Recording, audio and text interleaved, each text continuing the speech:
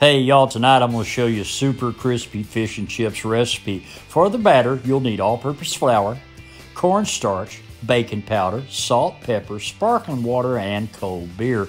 Give it a mix till it's kind of semi-thick, then refrigerate for 30 minutes to an hour. Cut your taters up into French fry shapes, rinse them really well, blanch them in cold water, bringing them to a slow boil and simmer for about 3 to 4 minutes. Remove to paper towels, pat them dry. You'll also want to pat dry your fish on both sides, seasoned with salt and pepper. Dredge lightly in flour, then dip into your batter, then into 350-degree oil for about 7 to 8 minutes, flipping every couple of minutes.